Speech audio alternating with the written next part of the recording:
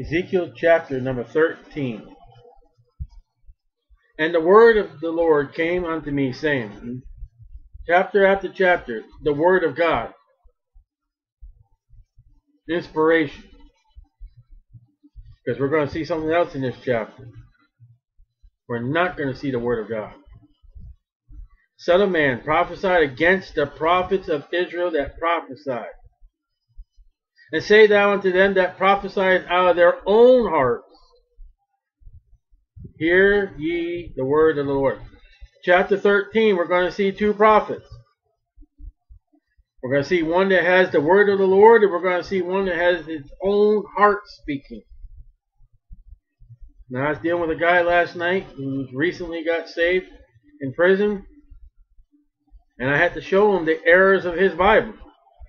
And I thank the Lord he took it with love of God. That I showed him that places in the Bible where Jesus Christ is missing, where baptism is the salvation and not belief. And he came down, what's the difference? I said, one is of God and one is of man. And that's what we're seeing in Ezekiel chapter 13 tonight. Just because a man speaks, thus saith the Lord, he may not be speaking of the Lord. He may be speaking of his own heart. He may not even be speaking of Satan.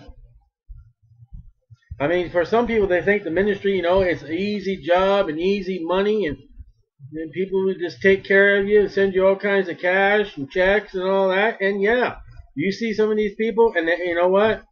It is easy money. But they're not speaking from God.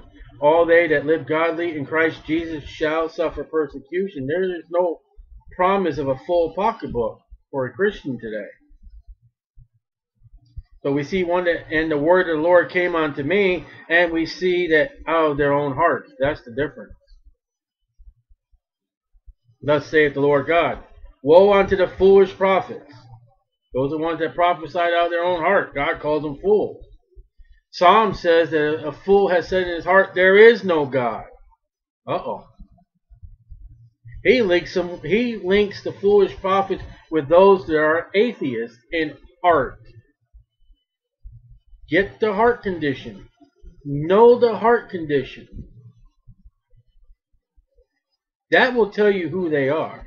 And Jesus said, wherefore by their fruits ye should know them. For out of the heart, the abundance of man speaketh, I believe it said. The heart will tell the true nature of who they are. And what's their heart say? It says they're foolish. Read the book of Proverbs. Go through our study of the book of Proverbs about the fool. He doesn't fear God. He doesn't listen to God. That followeth their own spirit. Uh-oh. Not the Holy Spirit. Their spirit. And have seen nothing. So when I have a dream, I have a dream. Did you really have a dream? When you deny the virgin birth of the Lord Jesus Christ and the deity of the Lord Jesus Christ, what spirit did you speak of? Oh, I saw what was in your heart. Everything that followed you. Burning buildings.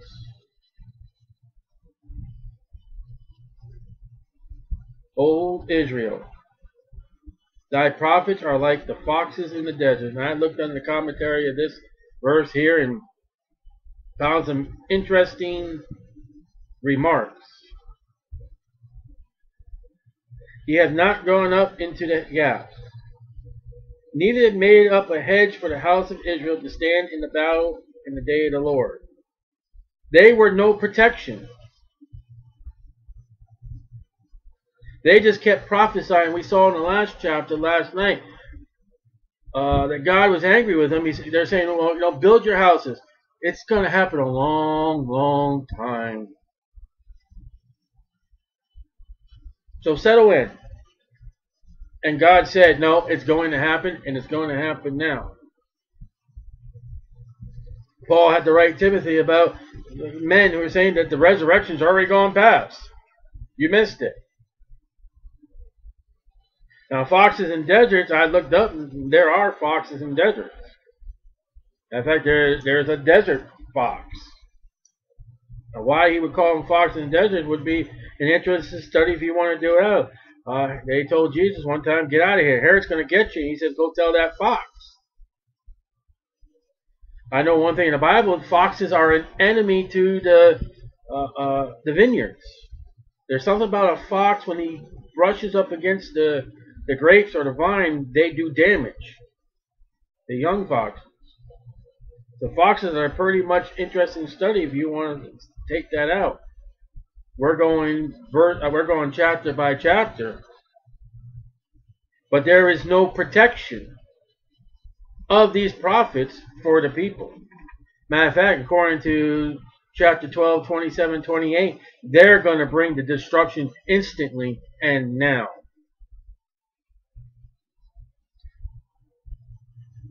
They have seen vanity. That's nothing. Emptiness. God created the earth not in vain. God created this earth for His purpose. Now, He may have created Mars, Uranus, and Pluto, and Jupiter vain. There's nothing there. But there was something here on this earth. And there's been something on this earth. I'm saying those planets are empty. They're dead. The earth is not. There's nothing to. And lying divination. Well, John 8:44 says the author and the finisher of lies is Satan. Not only is he the liar, he is the father of the lies. The liar. So now we see Satan step into chapter 13. We have the word of the Lord, and we have the lying of Satan. That's the difference. And that's what I showed that guy last night in prison with his Bible. And so how neaky-deaky that they did it, that they put brackets. You know, what's those brackets? I said, well, the Bible has parentheses. A parenthesis in the Bible means, here's some extra information that you need to know. I said, in your Bible, the brackets mean you don't need to read this. Matter of fact, if you like with the bracket, you can erase it out of your Bible. Then we went over to 1 John. They just completely erased Jesus as the Word. So we're seeing the Word of God and we're seeing the Word of the devil. And those that have the modern Bibles are of these prophets that prophesy a lie of their own heart, of their own ambitions, being foolish with their own spirit, doing destruction to the people. And the Lord has not sent them, but they go in the name of the Lord. Another guy asked me about Daytona, the religious state of Daytona. I said, there's a church in every place where I've turned. There's a church on the street, and the atmosphere of what the Daytona Beach is, it's dead, absolutely dead. But they're standing in the pulpits, and whenever they meet, thus saith the Lord, and lying.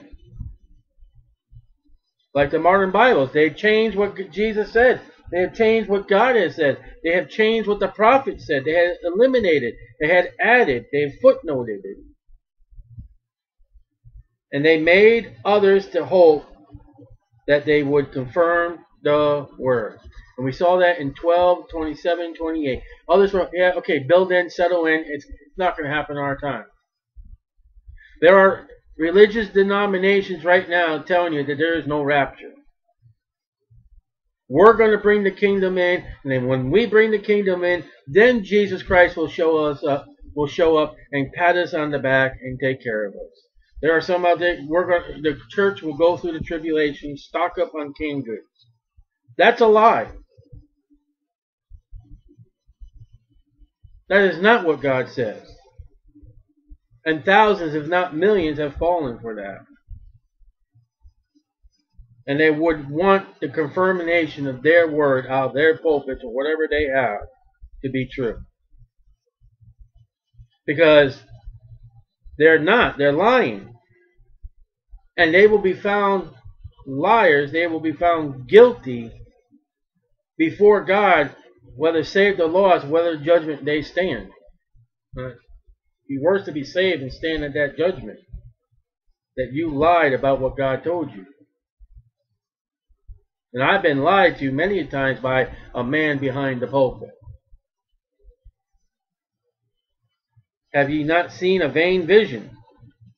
A nothing vision. It's almost like being blind. And have ye not spoken a lying divination? Whereas ye say, the Lord saith, albeit I have not spoken. You know, those who listen to this right now, you may have a man or a woman, which is a violation of the scriptures, get up to wherever they do before your whatever kind of assembly you got. Get up there with a Bible, if you want to call it a Bible, or a magazine, or whatever you have. And God said, and you need to check them out, because God may be in heaven saying, I have not spoken to you. And Corinthians tells us in 2 Corinthians that Satan has his ministers. And I read that to one of the guys last night.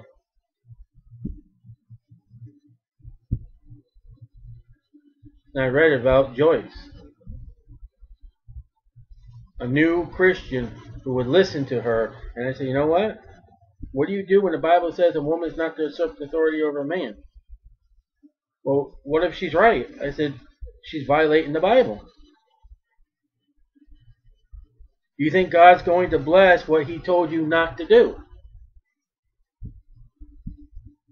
Therefore, thus saith the Lord God, because ye have spoken vanity, nothing.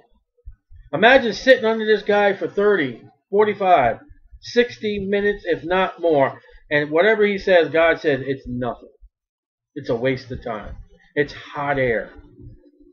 And you go week after week after week after week after week, and to God, it's nothing. And seen lies. Does that say hear or does that say seen? There is something about that person's life that you see, and not only hear, but see lies.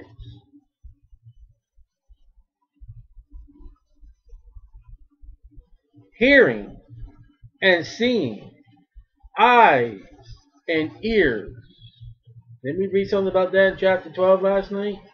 Having eyes, they see not. Having ears, they hear not. But this guy, and in his lives, and in his walk, and in his conduct, and what he does, and what you see, is a lie, and you still follow him. They shall not be in the assembly of my people. God's going to separate them from those that are true believers. Where? Into the lake of fire with burning forever. Neither shall they be written in the writings of the house of Israel. Now we're talking about Jews. We're in the Old Testament. These are probably Jewish people. And God says, I'm not going to write their heritage. Neither shall they enter into the land of Israel. So they're going to leave the land. And we saw some of, in chapter 12 that were named. I believe it was 25 of them at least. God says, you know, this is your culture. No, I'm going to bring you to the border of Israel. I'm going to kill you there. And you're not coming back in the land. Ever. Remember, the land of Israel is the Jews' heaven. They're looking for a piece of physical ground, acreage. The new earth will be theirs in eternity. Shall enter into the land of Israel, ye shall know that I am the Lord. And we talked about that last night in chapter 12. Ye should know that I am the Lord. There's a wrong time to find out that I am the Lord, and there's a right time to find out I am the Lord. This is the wrong time. This is too late. This would be a repentance that I got caught, not a repentance of heart. You're going to see people at the great white throne judgment. You're going to witness. They're going to repent all their heart out because they got caught. Repentance is now. Because they have seduced my people. That's a good word there. Sedative. There was a sorcerer named Simon in the book of Acts. He was seducing the people, making him out someone that he wasn't. And he had the people under his control that he could do things that he couldn't do. Saying peace. Well, they're saying that all over the world today. In the 60s, in the 70s, peace, peace, peace. And there was no peace. There was no peace. And what was the seduction of America in the 50s and the 60s and the 70s? Dope, marijuana, drugs of all different sizes, colors, and whatever you wanted to do and how you wanted to do it. And they are in the White House today. They are in Capitol Hill today. And God says they are liars. How's that? Those that are Woodstock are right now in office. Why do you think marijuana has become legalized? They were smoking it as teenagers.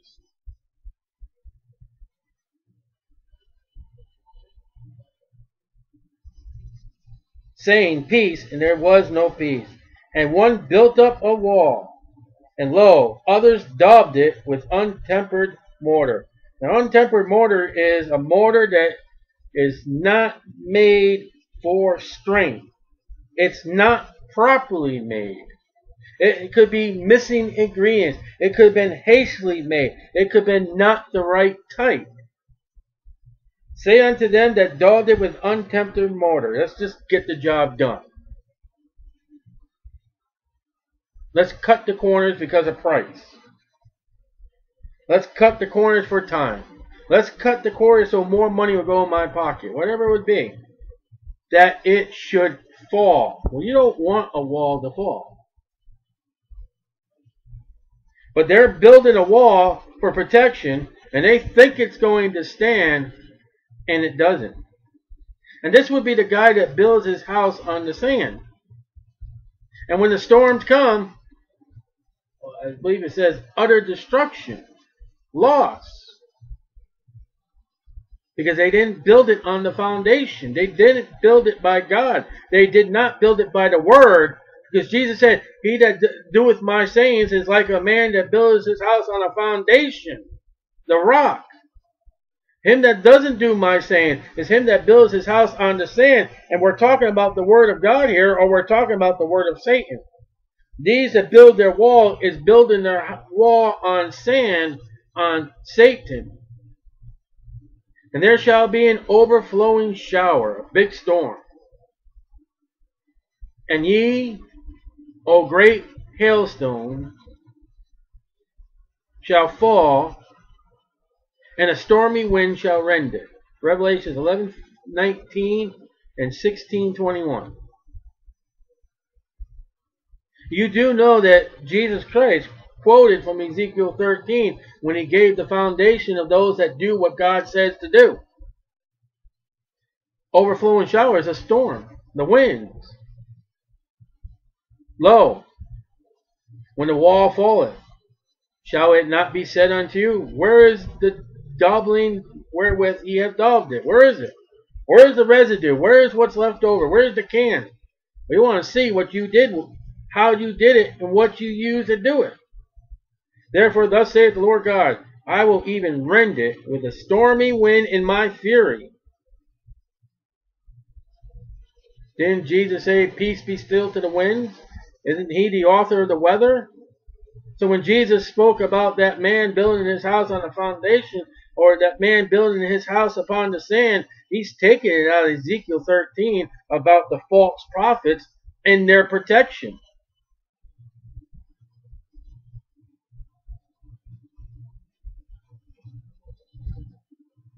Overflowing shower in my anger, and great hailstones in my fury to consume it. And you find that in Revelation, the hailstone. So will I break down the wall that ye have daubed it, with untempered mortar, and bring it down to the ground, so that the foundation thereof shall be discovered, and it shall fall, and ye shall be consumed in the midst thereof, and ye shall know that I am the Lord. And he's talking about the city walls of Jerusalem. And when when Nehemiah takes a walk and looks at the damage of the walls, he says he gets to this one point, he says he couldn't go any further, him or his ass that he was riding. He says there was just so much debris all around, he said I had to stop and turn around and go back.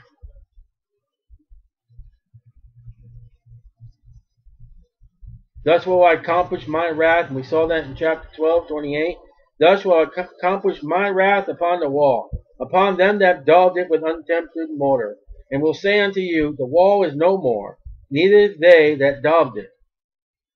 Now why is God so angry? What has angered God so much? Before we go any further, God told Jeremiah to preach during a certain period, and he's still preaching while Ezekiel's writing what he's writing. Jeremiah told him that God was going to do this. If they didn't get right, they didn't repent. And God has already sent one Babylonian army into the land. Ezekiel's carried off into Babylonia. He's preaching to the Babylonian people and to the Jews in Babylonia. And none of the Jews have gotten right. That's what's angered God. What Jeremiah has said so far has happened about the army. And they have not repented. Now God has two men out of the mouth of two or three. He's got one in Jeremiah. He's got one in Jerusalem, and he's got one in Babylonia, and they're both preaching. And 3 times God gives them the opportunity to get right, and they don't. And the walls do come down, and they come down, and they stay down for over 70 years.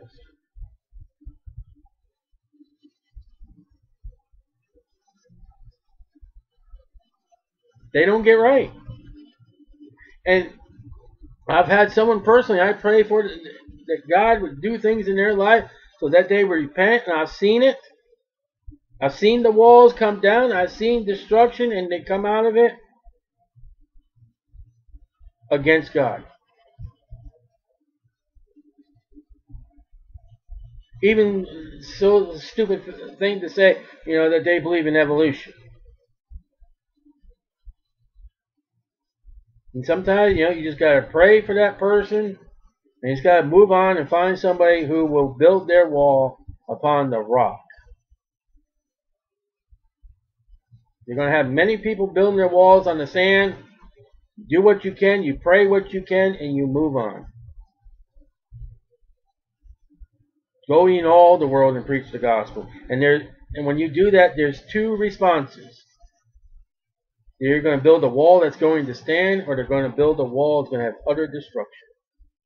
And there's nothing you can do. You can just pray, and that's it. Don't you think Ezekiel and Jeremiah, just together, they're just praying to God in between the chapters, in between the verses that we're reading? Don't you think that they're praying to God for the people? I think they are. Now, I'm not saying give up on prayer. I'm not saying give up on the person. I'm not saying give up on the people, but read John chapter 3. They rather do evil than good. To wit, the prophets of Israel, which prophesy concerning Jerusalem, which see visions of peace for her, and there is no peace, saith the Lord God. There's coming 2 Babylonian armies attacks, and the last one's going to destroy. And it did. Likewise, the Son of Man, thou Son of Man, set thy face against the daughters of thy people, which now, we're going to get something here that's really, really weird. We've been talking about men. Now we're going to move to the women. There are women radio preachers and television preachers who were with radio and television in Ezekiel's time. I'm trying to bring it up to date for you.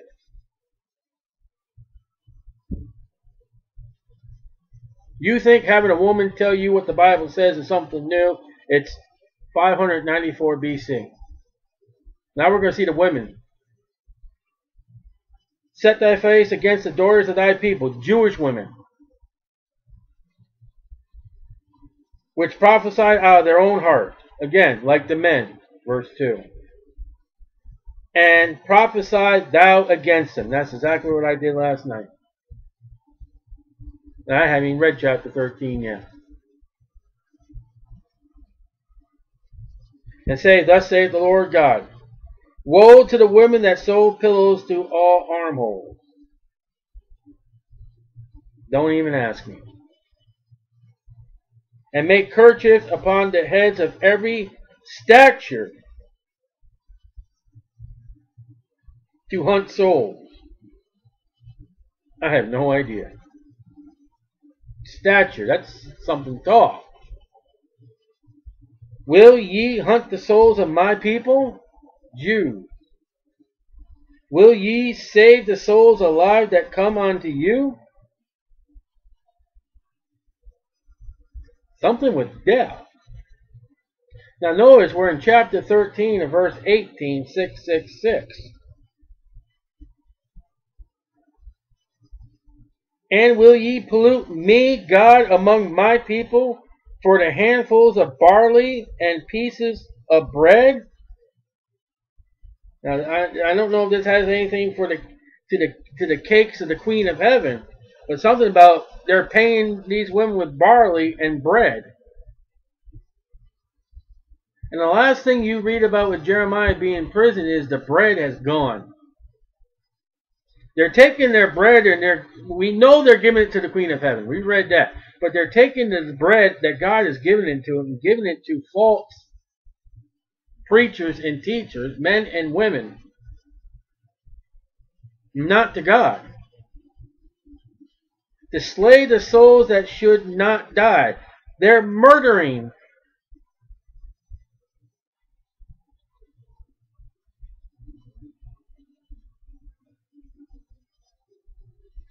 Souls. Satan is using women that are preaching God, that are false, and the souls of the people are being killed. That were not supposed to die. To save the souls alive that should not live. Those that are supposed to be getting capital punishment, they are keeping them alive. Murderers and adulterers according to the law. Disobedient children were to be stoned. Those they're keeping alive. Where do you find this? Give us Barabbas and crucify Christ.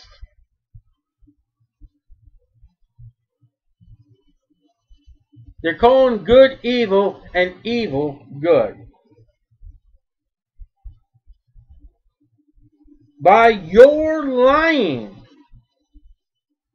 to my people, you can say that Christians. You listen to these false preachers at the pulpit, on the television, on the radio. You listen to their lie. You are lying to my people that hear your lies. And the people are falling for it. Wherefore thus saith the Lord God, behold, I am against your pillow. I have no idea. I know women have certain blouses on, they got pads on the shoulders, but this says armholes. I don't know why you would put a pillow on an armhole.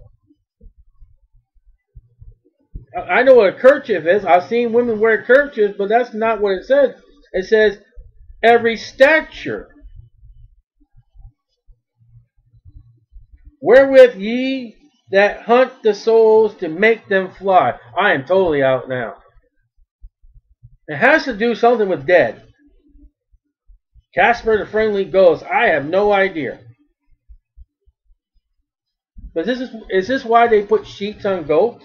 Goats. Oh boy, ghosts. Is this why in the cartoons you see ghosts look like sheets?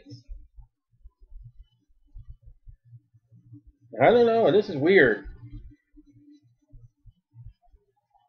And I will tear them from your arms.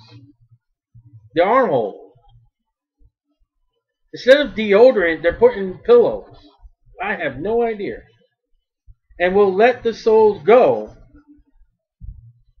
The souls that ye hunt to make them fly. They are dying. And God says, I'm just going to let them go. You can't keep them.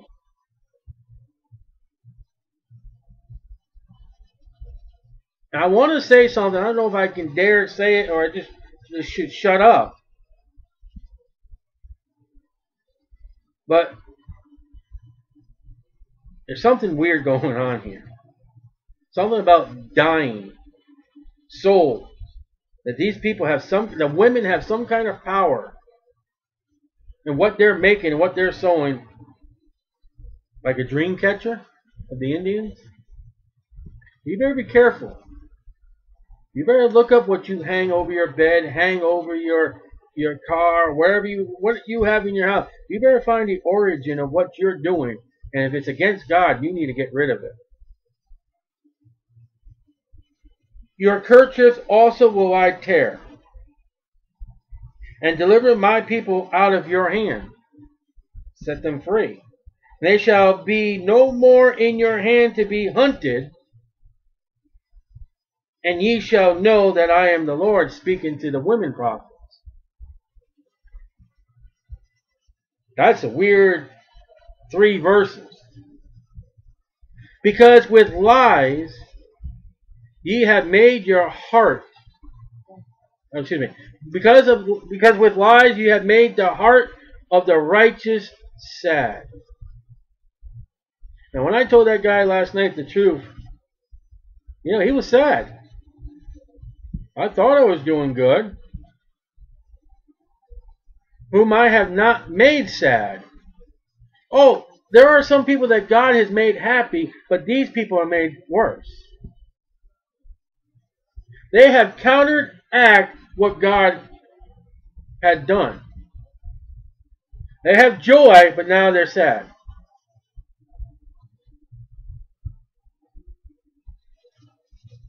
And strengthen the hands of the wicked. They made the happy, they made the wicked happy, but they made the righteous sad. That he should not return from his wicked way. There's no repentance of these women that are false prophets. They don't get right by promising him life. Religions will offer you life by any way they can by their teaching, and there is no true repentance.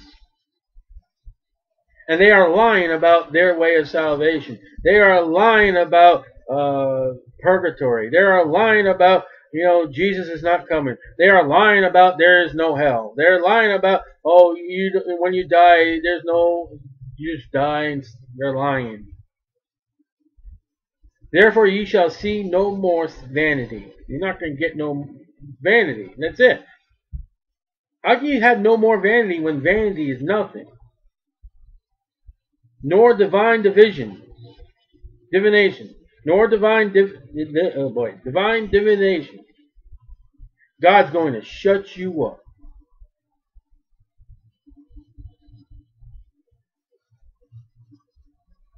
For I will deliver my people out of your hand, and you shall know that I am the Lord. You know when God shuts up all these lying divinators? He'll shut them up at the great white throne judgment. That will be the end.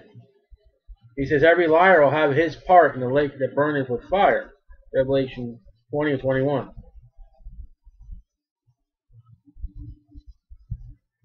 God's going to shut these people down. But rest assured, be wise that Ezekiel 13 says that there are men and there are women. They are preaching from their hearts, not God. They are both liars. They both say, thus saith the Lord, and they are lying because God says, I have not spoken to them. And the women are protecting the men that are guilty, and they are destroying those that are righteous. So Jezebel, who had Avon and lip gloss and painted her face, went after a man of God and broke him. After that, Elijah never got right after that. He went into a depression mode that he couldn't come out.